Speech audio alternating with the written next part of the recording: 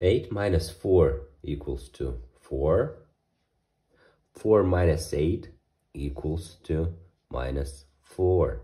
4 multiplied by minus 4 equals to minus 16. But this answer is not correct.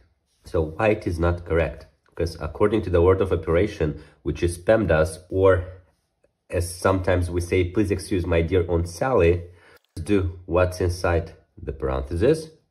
Then if we had exponents, we do it in the second place, but in this case we don't have it. Then we have multiplication and division, and it's important that they have equal priority and they need to be done from left to right. And it's in the third place. And at the end we have addition or subtraction. In our case, we first must do what's inside the parentheses, so 4 minus 8.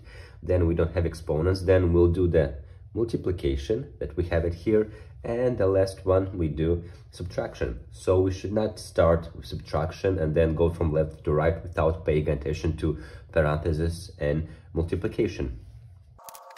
So here what we have 4 minus 8 is minus 4, and you write it here, minus 4, multiply here, we'll put the parentheses to not forget the sign.